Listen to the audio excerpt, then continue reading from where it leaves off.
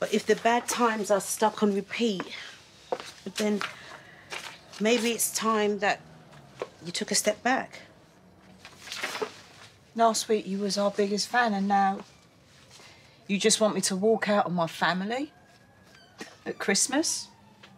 Well, it's better than putting a plaster over it and pretending that everything is okay, isn't it? Kids will be devastated. Amy and Ricky are old enough to know when something is not right. You can't hide this away from them. Listen, I'm not saying you mustn't go back. I'm just saying if you do, you need to know what's worth saving.